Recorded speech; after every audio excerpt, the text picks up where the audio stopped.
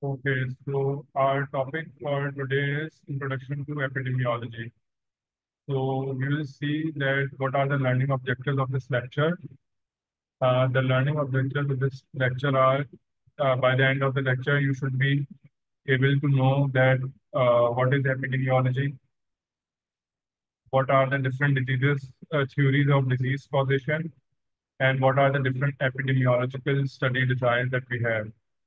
So first of all, we would see that what is epidemiology. So basically, epidemiology is the study of the distribution and determinants of health-related states or events in specified populations and the applications of this study to the control of health problems. Another definition is by the Greenwood, which includes science of mass phenomenon of infectious diseases. And another definition is branch of science which treats epidemics. So this can best be exemplified by the COVID-19 epidemic, which started in 2020 and which took control of the whole world. And there was no one who can say that he or she was spared from the disease.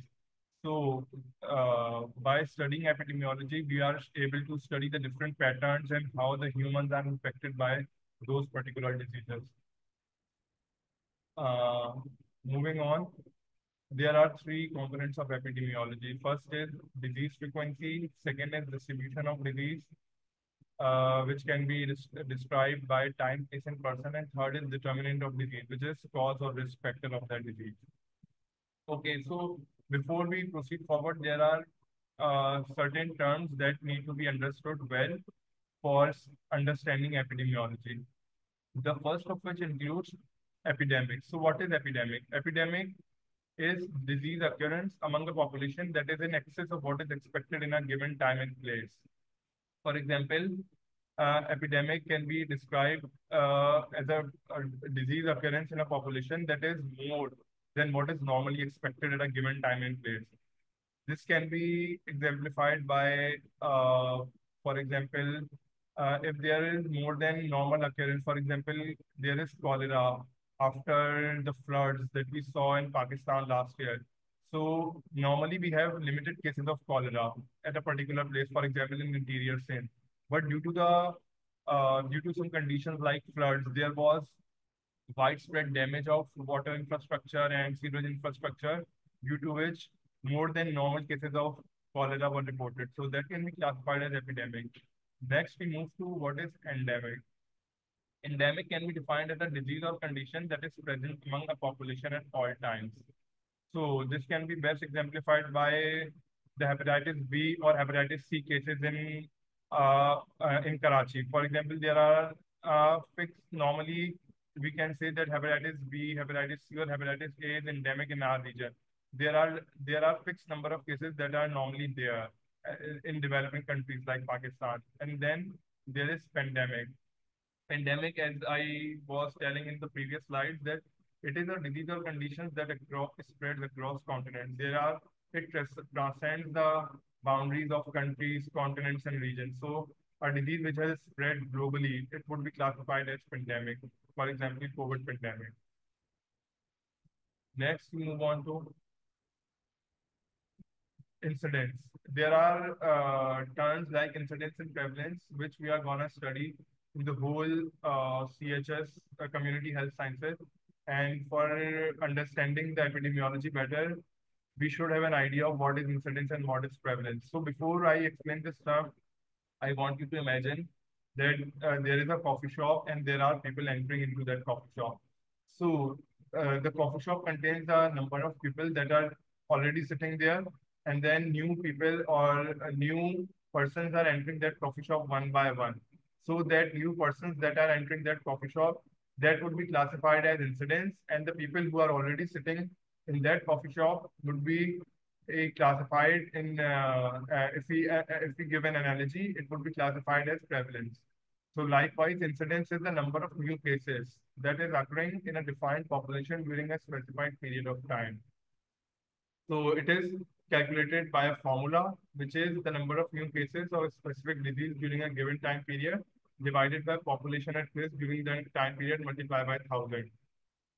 So, for example, if there are 500 new cases in a population of 30,000, then the incidence rate would be classified by the formula, and it would be 16.7 per 1,000 per year.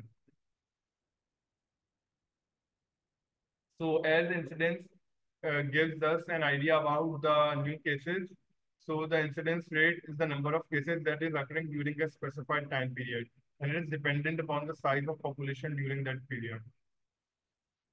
Then calculating rate, as I told you earlier, the rate helps us to compare health problems among different populations. That includes two or more groups who differ by a selected characteristic. The rate formula, as I told you, it is the number of cases divided by population at risk. The number of cases of the illness, the size of population at risk, and of course the period during which we are calculating the rate. Then, as I told you earlier, that incidence is the new cases. So by new cases, it would mean that we are getting information about the gene mutation, the different strains that are happening, and our inability to control the disease by employing the existing measures that are failing. So it is what would be the use of incidence rate? It would be the helpful for taking action to control disease, for research into etiology and pathogenesis, distribution of disease, efficacy of therapeutic and preventive measures. And if the incidence is increasing, it indicates failure of current control programs. Then another terminology which is very important is prevalence. Prevalence basically refers to the all current cases, old and new, which are existing at given point of time or over a period of time in a given population. So as I told you earlier, the example of coffee shop, the people who are already sitting, the people who already have the disease at a given point of time over a period of time in a given population, that would be prevalence. So prevalence means the existing number of cases, both new and old. So what would be the use of prevalence?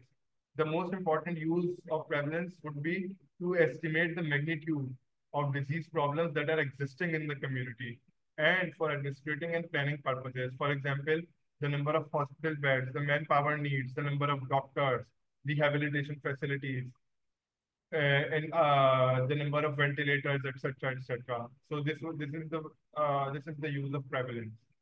Then we have different epidemiological studies, which are helpful for us to study disease occurrence in people who are exposed to factors and circumstances which have a role in disease etiology.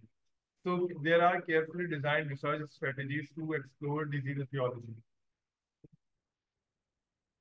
So there are steps that are involved in outbreak investigations, which include we always want to know that how the outbreak or epidemic happened. And to establish the causes, there are certain steps that include establishing the existence of an outbreak, verifying the diagnosis, preparing for field work, using descriptive epidemiology, defining and identifying cases, developing hypothesis, evaluating it, defining it, implementing control and prevention measures, communicating the findings. So this is a comprehensive chart which explains the different epidemiological studies that are used for identifying and for identifying the measures. So it can be broadly divided into observational and experimental studies. The experimental studies include clinical trials and community trials. The clinical trials are normally reserved for postgraduate studies or they require advanced scientific labs for research purposes and for bringing new medicines into the public. So whenever new medicines or new vaccines or new measures are brought, like them are brought to the public, they have to go through experimental studies, which include clinical trials and community trials, which require advanced scientific labs that are present in certain hospitals. They are present even in Karachi, for example, in Dow University Hospital, Ojha, and in Aga Khan University Hospital. And then we have another group of studies that are called observational studies. It can be divided into descriptive epidemiology and analytical epidemiology. The descriptive epidemiology includes cross-sectional studies, case studies, and correlational studies. The analytical epidemiology includes case control studies and cohort studies. Okay, so what is descriptive epidemiology? The descriptive epidemiology is the aspect of epidemiology concerned with organizing and summarizing health-related data according to time, place, and person. And it basically it's related with collection and analysis of data. And by which it means that patterns of disease occurrence by person, time, and place. So it is dependent upon time, place, and person, which are standard dimensions used to track the occurrence of the diseases. And it is very important, as we will see in further slides.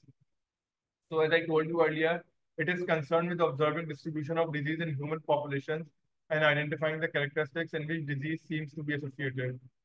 Time distribution, place distribution, person distribution.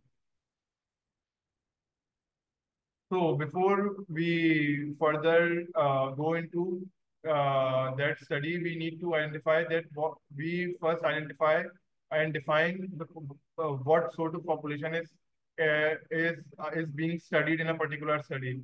For example, is defined in a particular study in terms of total number of persons, age, sex, occupation, cultural characteristics, and similar information for study needs. And a representative sample is taken from it, which can be specially selected groups and particular age group. For example, if we are defining elderly people and we are categorizing it from 55 to 70, so we have compartmentalized our age group from 55 to 70 and turned it elderly in our research. Then sex groups, male or female, or hospital patients or school children. So population needs to be defined, and it does not. It needs to be large enough so that it remains meaningful. Our results are meaningful. Then we have disease. We have definition of disease. The definition of disease needs to be precise and valid to identify those who have disease from those who do not. And for example, if we are doing a study on prostate cancers. So, in a study, so we will identify that how will we identify disease in our study. So, for example, we identified prostate cancer that those who have cancer will have elevated serum PSA levels, so prostate specific antigen levels, and they have positive digital rectal examination findings like hard indurated mass hard indurated mass on DRE. So that would be categorized as people who have prostatic cancer. So we would use this definition for identifying positive disease in our research. So all of the people who report positive prostate cancer need to have those findings. And what is the benefit of defining a disease? Because if the definition of disease is not valid, then it would be a source of error in presentation and comparability of measurements from different sources. Then time distribution is very important. The pattern of disease described by time of its occurrence raises question whether disease is seasonal in occurrence, shows periodic increase or decrease. Three kinds of trends are commonly identified. There are short-term fluctuations, long-term fluctuations, and periodic fluctuation. As the name identifies, the short-term fluctuations is related with comparatively short duration of time. Fluctuations in relatively short duration of time are observed. Long-term fluctuations include those diseases in which there is fluctuation in disease occurrence over a long period, and periodic fluctuations mean that there is no fixed time duration association. Then there is place distribution. It is the geography of disease, cultural standard of living, external environment results in different disease patterns. For example, in different societies, there are different sort of diseases that are occurring. For example, due to relative high hygiene standards in developed countries and in the Western world, there are less number of contagious diseases like hepatitis A, typhoid, cholera, trachoma in those diseases compared with the developing world like India, Pakistan, Bangladesh, Nepal, in which contagious diseases like trachoma or diseases that are transmitted through fecal oral contamination like hepatitis A, typhoid, these are reported more and more in the developing world. So this is due to the different cultures and standard of living in external environment. So at a broader level, it examines the comparison of mortality and morbidity in relation to dietary differences, socioeconomic factors, and cultural differences. Okay, so this is a spot map of cholera in London. It shows that the place distribution. So it happened. It was reported back by John Snow in 19th century. At that time, the cholera was not identified and isolated as a separate pathogenic organism. So John Snow was the first person who first established the cause between this pathogen and the diarrhea, the high number of patients who had diarrhea and who were dying from the disease.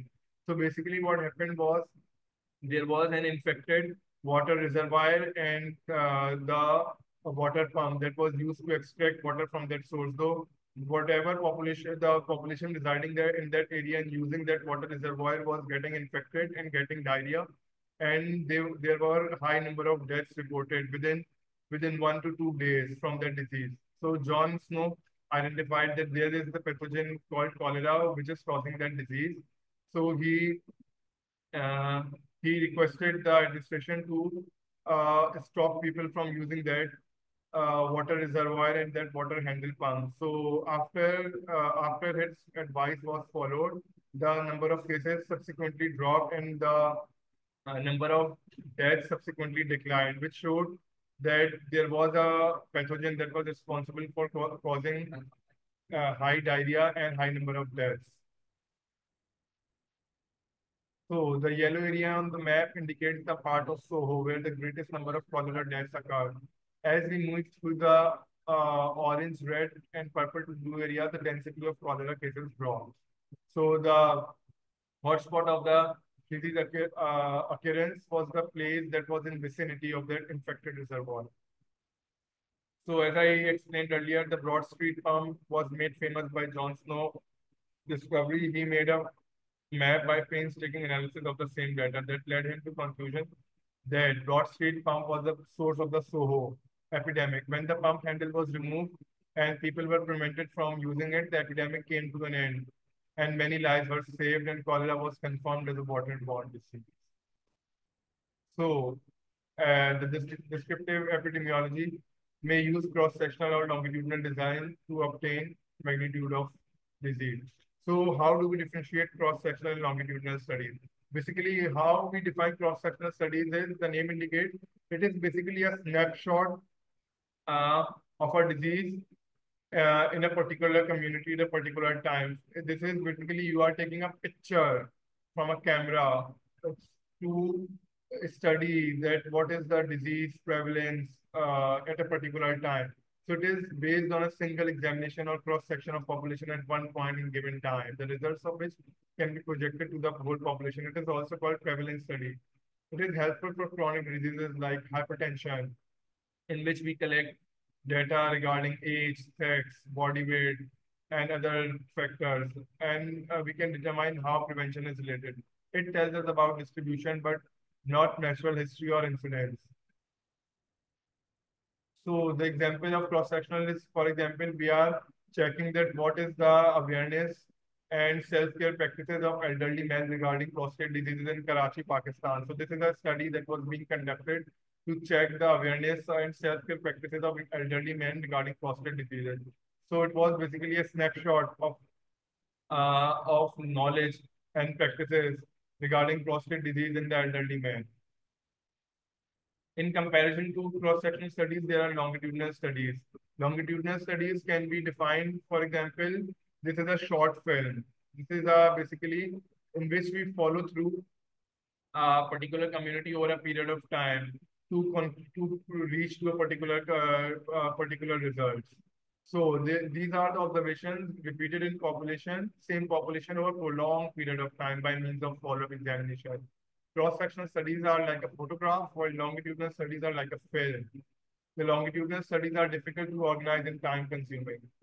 The descriptive epidemiology is very helpful in providing data regarding magnitude of disease, disease etiology, and etiological hypothesis existing of causal association between factor and disease, and it provides background data for planning, organizing, and evaluating preventive and curative services. Also, it describes variation in disease. Then, this is the flow chart of different study types as we studied earlier. The next type of studies are analytical studies. It includes case control and cohort. In contrast to descriptive, they look an entire population. The subject of interest is individual within the population. And it can be case control and cohort studies. So how do we differentiate between descriptive and analytic? Descriptive defines when was the population affected. Analytic describes how was the population affected. Descriptive would be where was the population affected and who was affected. Whereas in analytic, it would describe why was the population affected. It can be exemplified. Analytic can be exemplified by a study of heart diseases comparing a group who eats healthy food and exercises regularly with one who does not. Whereas in descriptive, it is used to describe the eating habits of adolescents of age 13 to 18 years in a community. So analytic can be described into case control, which can be defined as subjects identified as having a disease are compared with subjects without the same disease. So cases are the group which have the disease and controls are the one who do not have the disease. And they both are asked about the risk factors. So cases are the one with the disease while the controls do not have the disease. Case controls, they have three distinct measures. The exposure and outcome have occurred before the start of study. It uses a control or comparison group to support an inference. It involves two population cases and controls. These are basically comparison studies. The cases and controls must be comparable to this with respect to factors such as age, sex, occupation, and social status. The question asked relate to the person characteristics and exposures which may be responsible. For example, one can use as case the immunized children and use as controls non-immunized children and look for factors of interest. Used for study of many cancers, studies like cirrhosis. Case control, subject with example, subject with diabetes are controlled compared with those without diabetes. Then we have cohort. Cohort is followed over time to see uh, what happens to people and information about risk factor is collected. We can then compare the occurrence of outcome like disease in those who are exposed to a particular factor to those who are not exposed. It is measured by relative risk factor. Example, this is a very famous British doctor study which established harmful effects of smoking over a long period of time with lung cancer. So in 1950s, there was not a particular, there was no particular knowledge that smoking causes lung cancer or not. But this study, which was a cohort study, established that it identified the relation between smoking and lung cancer, and it followed the group over a long period of time. And it was started by a group of doctors in 1930s, and it was conducted on doctors who were smoking. And over a long period of time, the changes were observed. And the people who were chain smokers or who used to who smoked for a long period of time reported an increase in incidence of lung cancers. So this is the summary. Case control is retrospective, while cohort is prospective. Case control compares disease groups versus non-disease. Cohort compares exposed versus non-exposed, those who are smoking versus those who do not smoke. Looking to establish causation is in case control, and in cohort we are establishing association. Then we have the history of how the disease happens. So there are different theories of how disease happens. First of which is wheel of disease causation. The wheel of disease causation was introduced by Kramer and Mosner in 1985.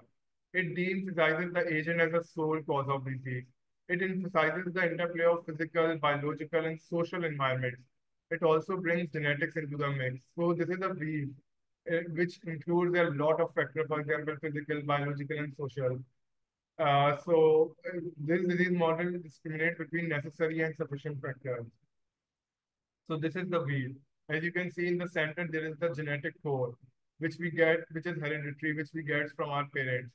Then we have biological, social, and psychological factors. The biological factors include age, sex, body mass, labor, level of activity, and smoking. The social factors include environment, which can be socioeconomic, education, smoking rates. The psychological environment includes pain, anxiety, depression, smoking. So all of these are responsible, and this is the wheel of causation. Then there is web of causation. The web of causation explains that there are a multiple complex web uh, of factors that are responsible for a disease causation, which can be, for example, if we are studying about hypertension and other cardiovascular diseases, it can be due to our diet, which is rich in cholesterol. It can be due to our stress. It can be due to less of physical activity. It can be due to genetical factors like one of our family members or first degree relatives suffering from cardiovascular disease. It can be due to obesity. It can be due to hormonal imbalance. It can be due to our personality type. It can be so what a lot of factors. But this is like a web which is responsible for causing a particular disease. So it is suited for study of chronic disease, and it considers all the predisposing factors and their complex interrelationship. And sometimes the removal of one link is sufficient to control the disease. Then there is natural history of disease. This theory deals that there is a particular model that every disease follows, and before until it affects our human body, and either it leads to stage of recovery and disability. So, for example, first of all, there is a stage of susceptibility in which the person is exposed to a particular pathogen. It can be prevented by primary prevention which is intended to reduce new occurrences. Then there is a stage of subclinical disease in which there is incubation period. The pathogen is entered into our body, but the symptoms are not manifest in a person. It can be prevented by secondary prevention, which includes screening, early diagnostic measures to reduce duration and severity. Then, after the incubation period has happened, the disease manifests itself and shows signs and symptoms, which is the stage of clinical disease. Tertiary prevention is helpful here, which is intended to reduce complication and disabilities. So the level of prevention are primary prevention, secondary prevention, and tertiary prevention.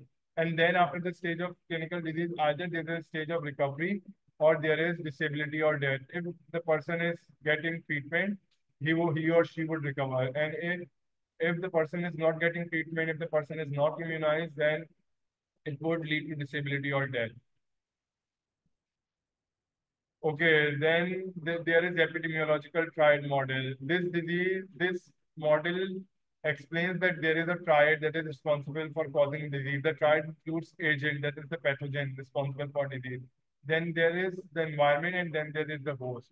The agent can have particular characteristics, which includes the toxicity, the virulence, the infectivity, the susceptibility to antibiotics, the ability to survive outside body, the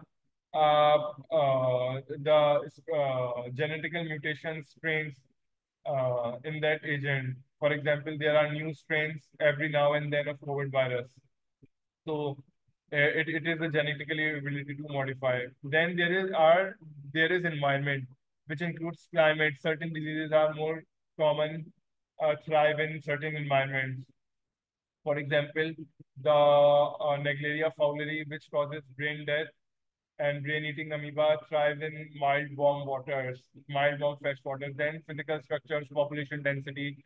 There are certain diseases that are more common in high populated density and unhygienic environments. Social structure in poverty, certain diseases like hepatitis A, typhoid, cholera, trachoma, these all diseases thrive.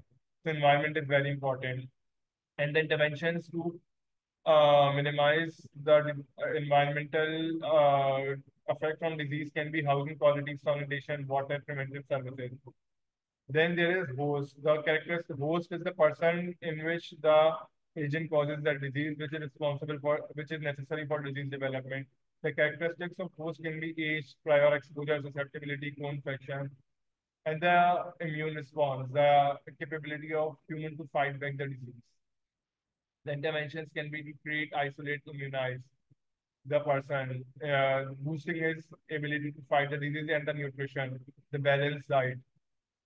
So the interventions can be Then that we can educate the person, we can help a person to follow quarantine to prevent him from spreading the disease. So this is the epidemiological triad: agent, environment, and host. Okay, so natural history of disease. As I told you earlier, there's some common interaction between man, agent, and environment. The key concept in epidemiology is that each disease has unique natural history, which is not necessarily the same in all individuals. This is the natural history of disease. As I told you in that chart, there is a particular subclinical period, the clinical period, the recovery or disability period. So there is pre-pathogenesis period in which is preliminary to the onset of disease. The disease has not entered at, but the factors favoring exist. The causative factors may be classified into agent, host, and environment. So moving on, the pathogenesis in which the disease has entered and there is a subclinical phase. The disease multiplies and induces physiological changes, and it progresses through periods of incubation and early and late pathogenesis that can be modified by interventions such as immunization and chemotherapy. And the final outcome may be recovery or death. So the disease agent is substance living or non-living. Force is tangible or intangible. The excessive presence or related lack of which may initiate a disease process. The agent may be biological agent, living agent of disease. It includes infectivity, ability to invade and multiply, pathogenicity, ability to induce clinical illness, virulence, proportion of cases resulting in clinical manifestations, nutrient agents, physical agents, chemical agents, mechanical agents. Then there can be absence of or excess of factors, hormones, enzymes. There can be social agents. Environmental factors. Environment is basically everything that is external to individual human host, living and non-living, with which he is in constant interaction. Air, water, housing. It can be divided into physical, biological, and psychosocial. Physical environment is physical factors: air, water, soil, climate, geography, heat, light. So developing countries definitely defective environment continues to be problem. But in developed nations, due to scientific environment, the environment has significantly been altered and the quality of life has been affected. The biological environment is the universe of living beings that surround, including humans. Other include microbial agents, rodents, animals. There is constant readjustment to maintain harmonious relationships. Then risk factors. For many diseases, the agent is not firmly established. Etiology is described in terms of risk factors. Attributed exposure is associated with development of disease, observable and identifiable prior to the event. May be truly positive, for example, smoking for lung cancer or merely contributing.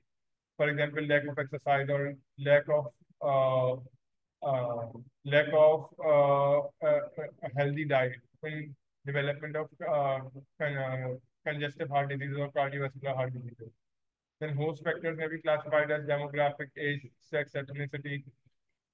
So particular ethnicities more prone to developing diseases like, for example, uh, South Asian people are more prone to developing diabetes or gestational diabetes. Then biological characteristics, genetic, biological, social and economic factors, lifestyle factors, sedentary lifestyle, living style factors, and especially in our region, leads to a number of diseases. Then there are modifiable versus non-modifiable risk factors. Modifiable risk factors which may be modified, for example, our diet, exercise, and our smoking habits, and non-modifiable are which cannot be modified. For example, our age, our genetics, uh, etc. They cannot be modified. So they are very important that modifiable risk factors are told to the individual so that they can adopt their living style accordingly to prevent disease development. Thank you. That is all.